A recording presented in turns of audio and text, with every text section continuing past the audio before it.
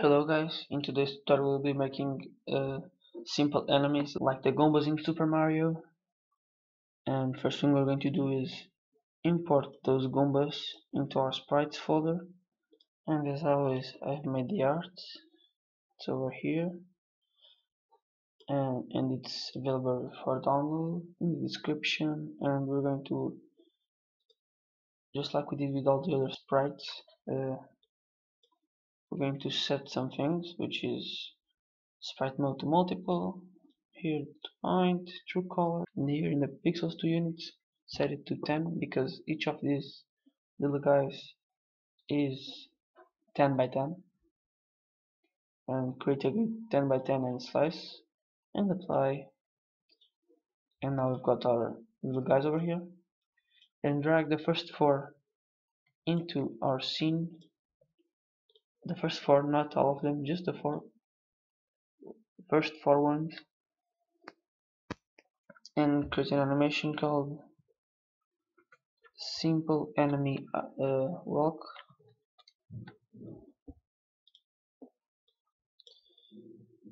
And we're going to change its velocity because right now it's a bit quick. And how do we do that? Well, just go into our animator window, click on simple enemy walk. Make sure before you do this, make sure that you've got your enemy selected. Then go into animator, simple enemy walk, and set its speed to maybe half of it, 0.5 speed. Let's see how that works out. Yep, I think that's fine for now. And now that we have that done, we need to make another animation, which is the death animation. So simple enemy death, and what that animation will be is simply this sprite over here where enemy is all pumped down, as you can see. And here in the animator we're going to make some transitions, actually only one, that goes from enemy walk to enemy death. And that transition will be set to true. Will be happen when one variable will be set to true. So in the parameters, create a variable called stomped. So if the enemy is stomped, then it will die. It will play the death animation. With this done, we're going to change from this to simple enemy.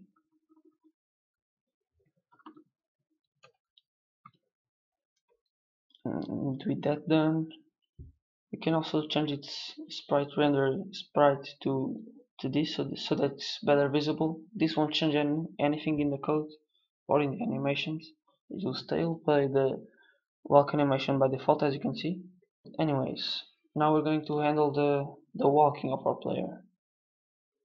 But first, for our player to walk, he has to have colliders. So we're going to add to it a rigid value 2D with a fixed angle. And we're going to add it two colliders, two 2D colliders. One that's a circle that will be in the bottom half of our player. It will be like this.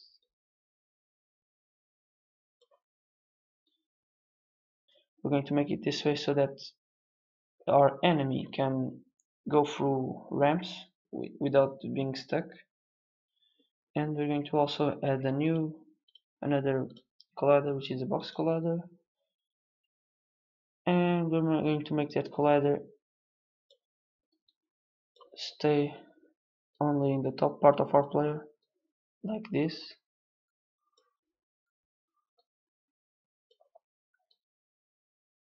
And this way stuff can still stand on top of the player without sliding to the sides, because instead of being just a circle collider, it has a box collider which is plain on the top.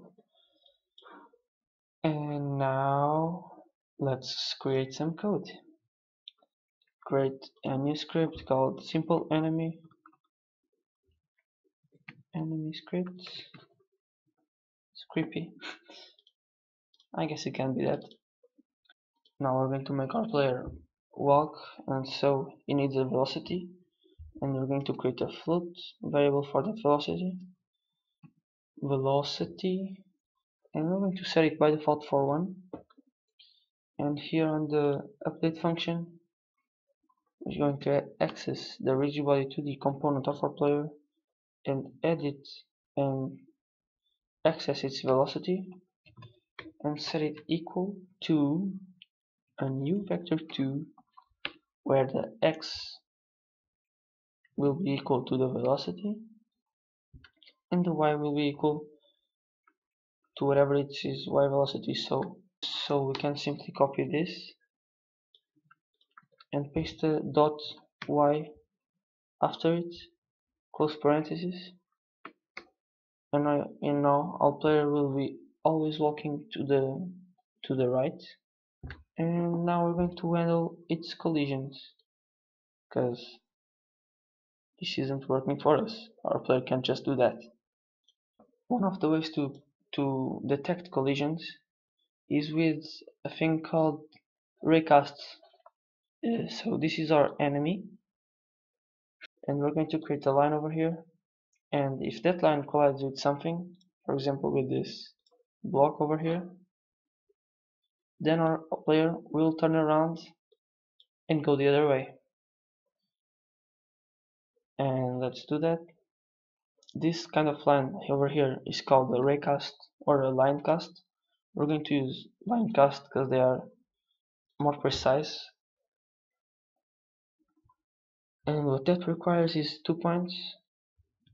So we're going to create two public variables transform called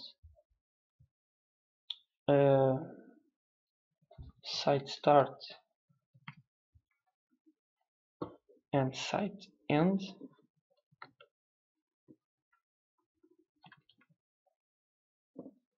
and as I said, those kind of lines return true or false, so we're going to create a variable to store that value, which is public bool colliding. So in the update function, we're going to type colliding equals physics2d dot line cast, and as you can see over here, that line cast requires two values, and the first one will be the site start dot position, and the second will be the site end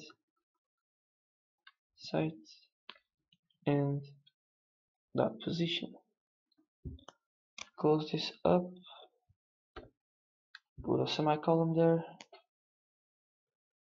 and we're going to also create a void on draw gizmos function.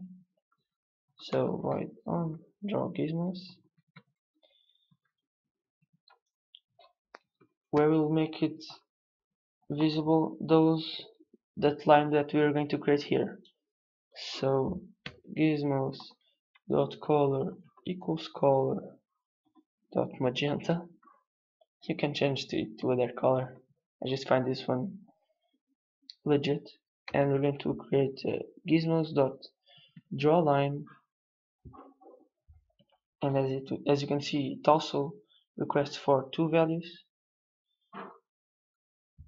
and that's what we're going to do is copy these ones over here to here,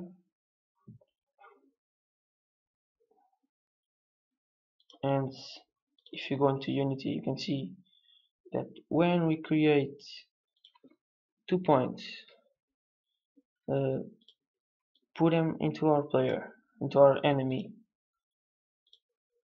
and for example this point over here can be over here, and this point over here can be over here, just like in the drawing.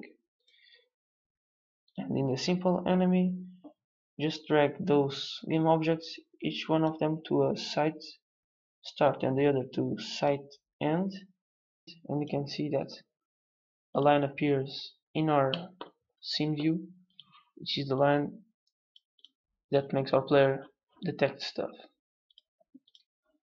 So right now our player will still simply go to the right, And to change that, we're going to make one if clause over here to make that if colliding, if that line is colliding with something, so if colliding, then we're going to make the player turn around, and to do that just use transform.localScale and set it equal to a new vector 2, because the scale right now is 111, and to turn it around in the horizontal axis, all you have to do is to change the x to -1, as you can see, and we're going to do that in the code by multiplying the transform.localScale.x by -1, and we're going to set the y scale to be the same. And one thing that we also need to do is to change the velocity to be in reversed. So velocity times equals -1 semicolon. And right now this should be working quite okay. If we hit play, when our enemy goes into this and into that, you can see that it moves, but there's still one problem, because we don't want him to collide into the switch, because it would actually, it can collide, but it would be more interesting if it wouldn't. And to make that work, we need to change a bit of our code here in the colliding physics linecast thing by adding a new layer mask. We're going to call it detect what, and create that layer mask here in the top, public layer mask detect what, and basically when I go into our scene here in the simple enemy script, that layer mask over here that we just created, the detect what, is going to define what the hell that line cast over there considers that is something worthy to change rotation. So for example, this block over here is on the ground layer. So in that detect what layer mask, we want it to detect the ground. Now, do we want it to detect the player? Of course not, because we want our enemy to go into the player. Basically, we want to make it detect everything except the player and this layer over here, which is the ignore raycast layer. But right now we haven't done nothing, we haven't changed the thing. All I have to do now is to go onto the switch and change its layer from default to the layer ignore raycast. And right now the enemy will ignore that switch and go onto the block, as you can see right now. If we add more players, you can see that they will work fine, just like the Goombas in Mario. Pretty funny. One other thing that our enemies could collide with is this door trigger over here, that right now isn't even being used, but it's still over here. And so change its tag also to ignore raycast, to make our player not collide with it and not go all freaky. I think that's it for today, guys. In the next tutorial I'll be showing you how to make the collisions with our player, because that will be a bit more complex. So see you there.